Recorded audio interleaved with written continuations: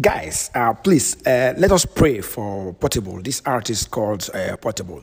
This has been happening. This is not the first time this will happen, for real.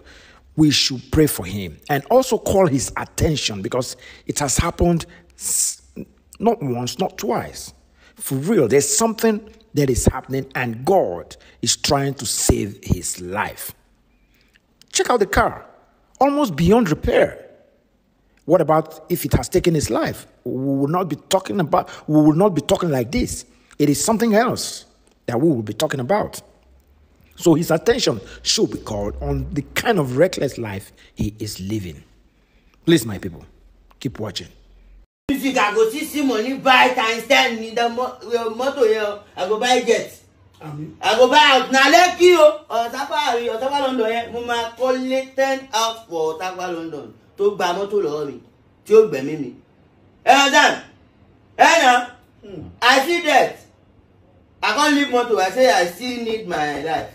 Because God sent me. I still get many things what I want to do. I'm a God sent. They understand. You know, say Ọlọ́run wọ́n lè pa mí. Ikú kan lè pa mí. Mo ti lápájí understand. Tó bá gbàgbé. Lọ ṣàpájí o. Èmi ti lápájí. Kó má gbàgbé kó ṣàpára jóná mọ̀ náà mọ̀. Torí tó bá pa ọ́ lè lọ jó ẹ náà mọ̀. Àpá jóná náà wà. So mo ti ja orí ayé. Kò sí kankan àgidigba. Kò sí kankan understand. Ikú Ọlọ́run nìkan. Ó dẹ̀ kẹ́jẹ̀ tó múrù wá yìí. Ó dijọ́ tí iṣu tó sun. Iṣu tútù.